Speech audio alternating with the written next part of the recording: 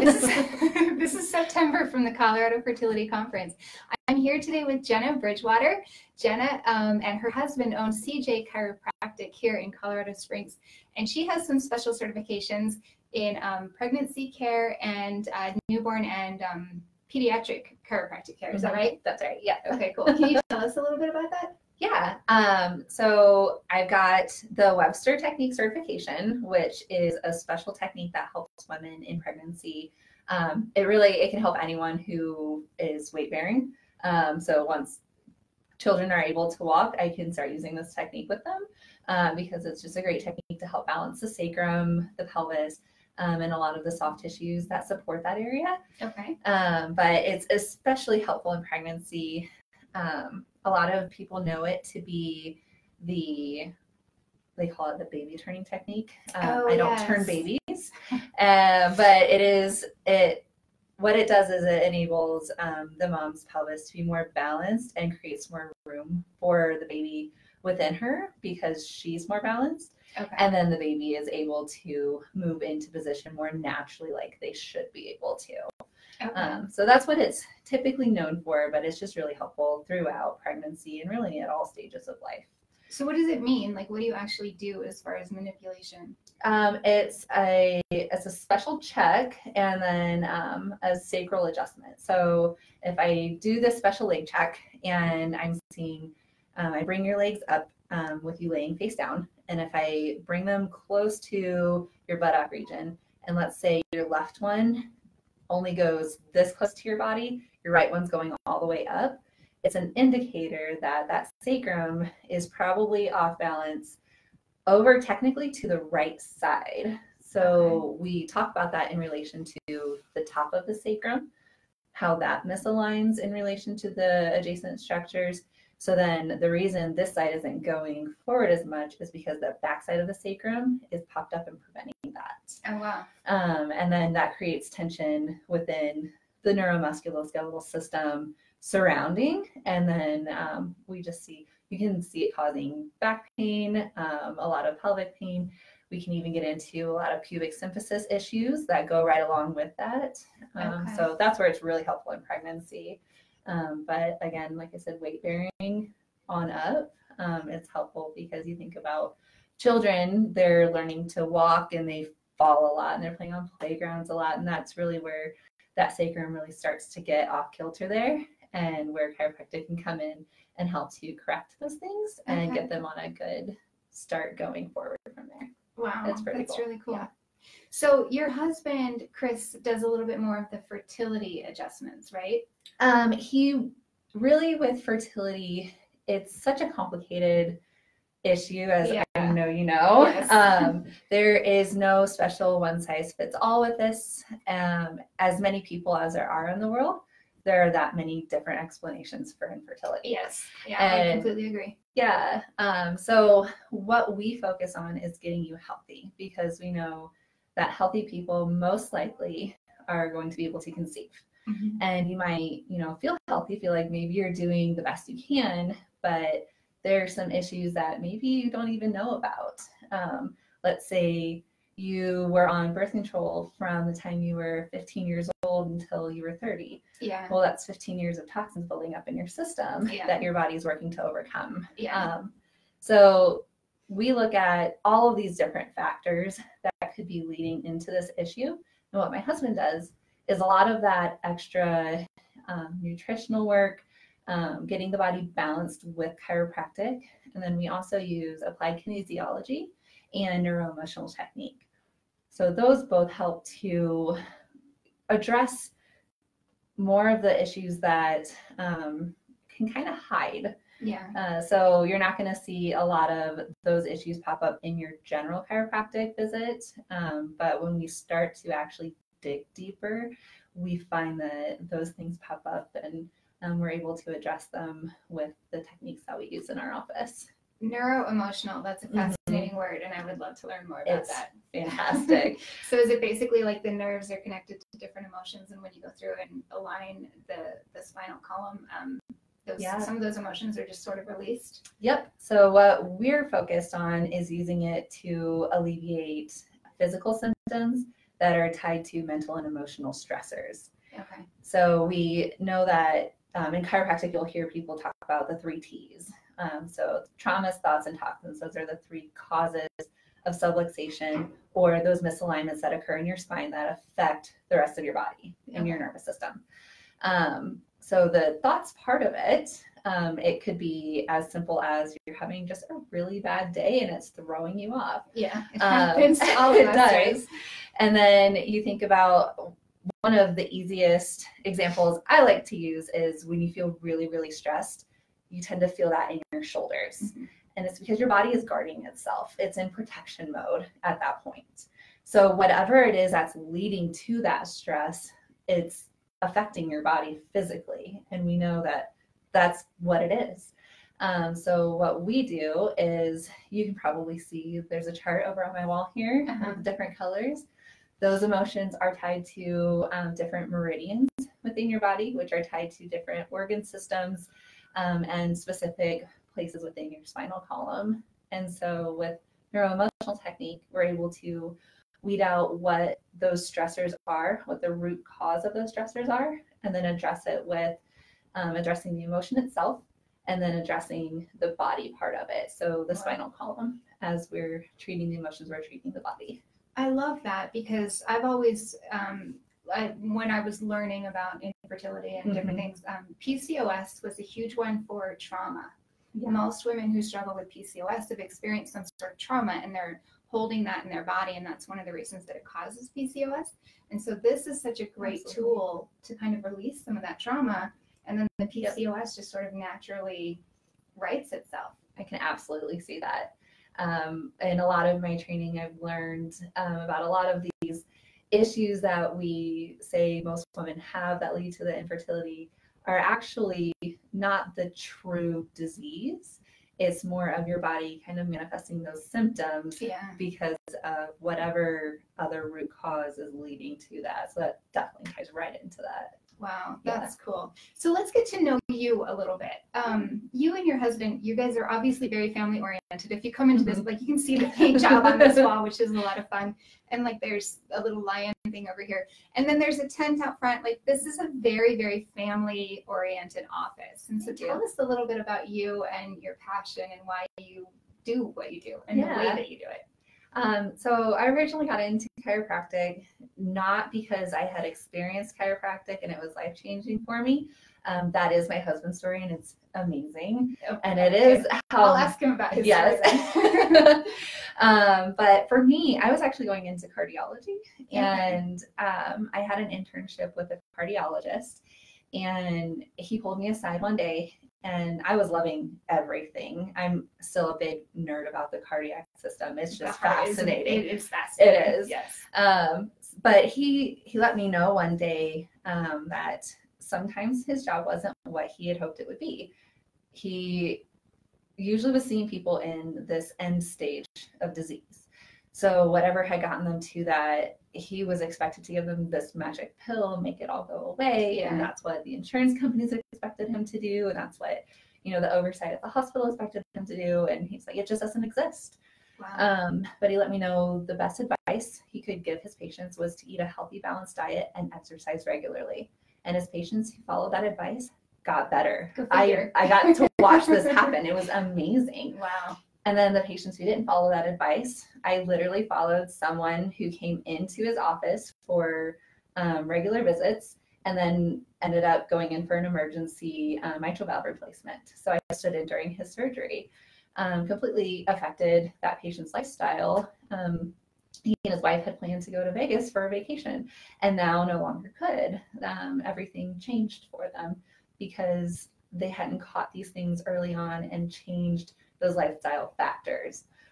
And so as I went through college, that kind of stuck with me more. And when I got to that crossroads of, do I continue on to medical school? I took my MCAT, I applied, or do I go to chiropractic school? I started second guessing everything. And I had a friend in chiropractic school and he said, let me just talk to you about this. And it fascinated me. I was like, so you're telling me you get to just help people get healthy and stay healthy, and people are actually looking for that and they follow your advice. Like, that's exactly what I want to do. And it fit right back into what that cardiologist had told me, keep your options open, explore other areas. If you want to continue with this route, great, but it seems like you want to help people really be healthy. And so chiropractic is where I found that. Wow. And so it's that potential for what it could do for people was what inspired me to go into chiropractic. That's really cool. And then from there, I realized, it starts with, birth on, and even before then, a healthy pregnancy tends to lead to a healthy baby. Yeah. And you need healthy women going into a healthy pregnancy to have a healthy baby, to be raised into healthy adults.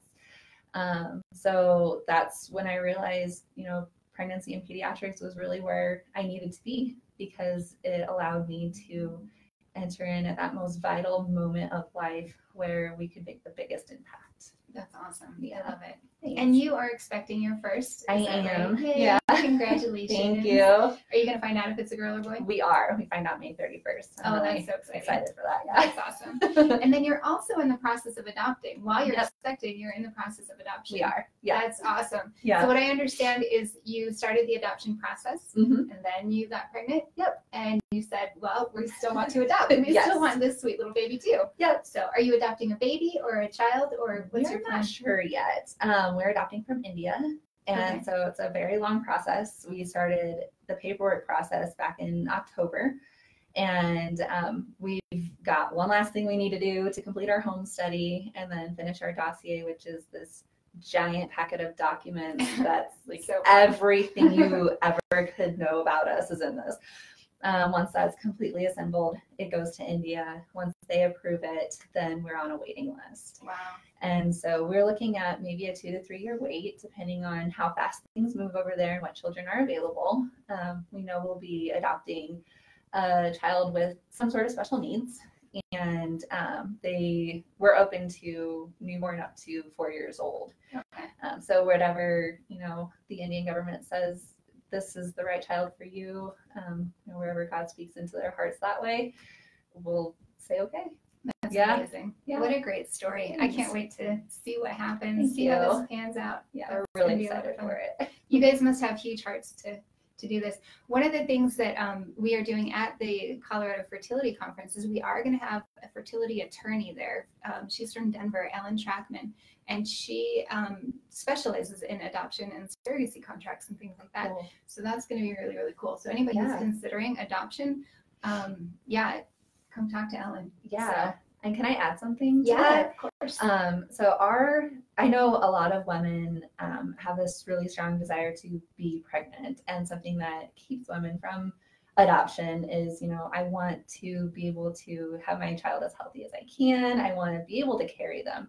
Our adoption agency actually has this program called the Snowflakes Embryo Adoption. They are one of our sponsors. That's amazing. Yes, they are. Okay. Yeah, we actually have a podcast interview with Kimberly Tyson from Snowflake Embryo Adoption. She's wonderful. That is great. Yep. So, but what a concept.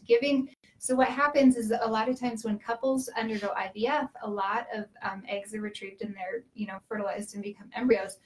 And then, couples don't necessarily want to have 5 or 7 or 12 children. And so they go through their cycles and they have the children that they want. And then there's these leftover embryos, and everybody says, well, what do we do with these leftover embryos? And now some people have come in and said, well, why don't we adopt them out? And so they can actually implant these embryos into a woman's uterus, and she can carry and deliver her own adopted child. Yeah, it's amazing. It is.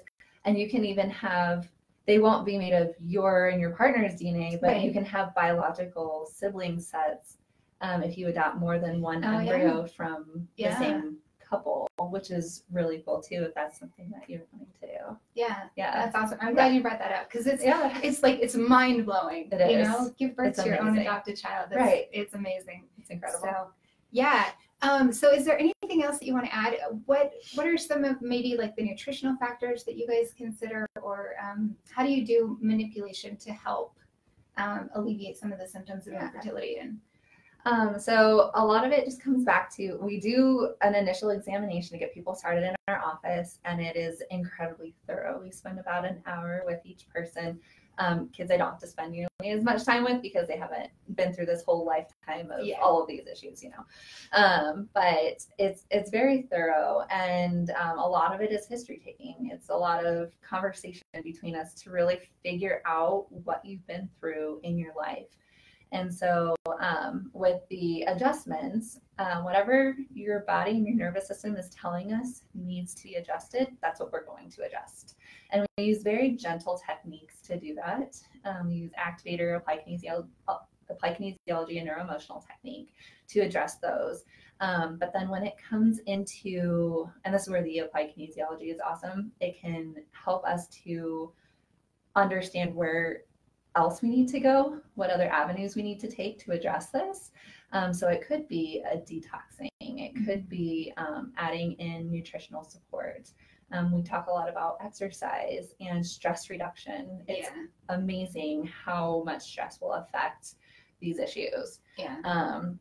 We use standard process supplements in our office. So sometimes we're able to use specific system focused supplements. So we have things like Ovex and Ovotropin, which help support the woman's reproductive system. And then we also have similar supplements on the male side to help with men as well. And then that's another thing to consider is if a woman's coming to us with infertility issues, we also need to look at her partner because it's usually two-sided. So it's 50%. 50% male and 50% female as far as like the rates, and most people don't know that. And so I'm trying really hard to like bring more attention to the fact that male factor infertility is huge. It is. And so it's not, just because the woman is the one who's going to carry the baby doesn't mean she's the one that's not able to conceive. So so I think that's huge, and it's important to talk about. It is, absolutely. So we, wherever the individual is coming from, we work back through that and help to guide them along changing their lifestyle. That's really what it comes down to, and incorporating those healthy lifestyle factors. And we try to do it in a reasonable method. We're not going to say, you need to change your entire life overnight, because that's not going to stick with you.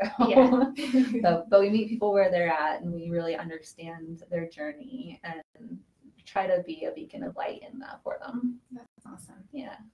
Well, this was a great interview. Thank you so much. Is there anything else that you wanted to add? I think this is great.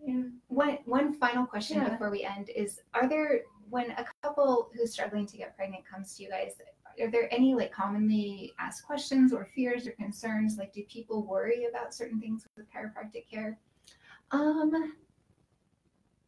Yes and no. Usually they have this great hope that chiropractic is going to be the thing that gets them to be able to conceive. And I always caution on that, because what chiropractic is great at, it doesn't actually treat anything other than the subluxation. But in correcting those subluxations or those misalignments in your spine, you're opening up your body's energy, its ability to heal itself, for your nervous system to communicate with itself through your full body and with all of your other organ systems. So if you've got a healthier nervous system, you're going to have healthier organs. And getting people to understand that we're just trying to get you healthy. And if a byproduct of that is you get to conceive, that's amazing. We really hope that for you. But, we also try to get them to understand, this is where you are, and help them to accept that. Definitely don't lose hope moving forward. But I think that's more what it is it's this, maybe we're the last resort, and they've heard that chiropractic can help, and it absolutely can. But it's more chiropractic can help you be the healthiest you, and the healthiest you is more likely to have a baby. That's awesome. I love the way you put that. That was great. So tell us, CJ Chiropractic, how would anybody get a hold of you if they wanted to? You can call the office, 719-445-0806. We also have a website, cjchiropractic.com.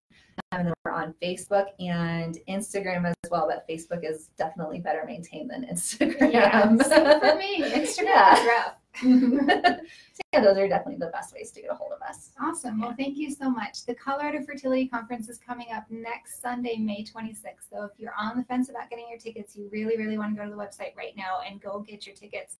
ColoradoFertilityConference.com.